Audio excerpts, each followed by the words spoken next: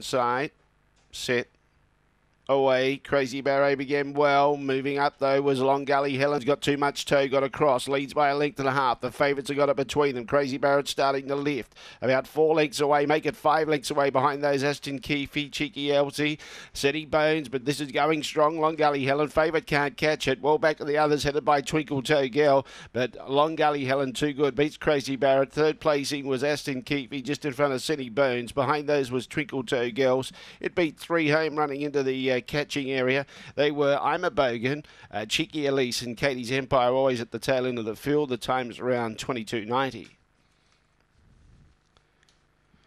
Should be 8136. 8136 should be the judges' numbers. 22.89 the time. Run home was 14.24.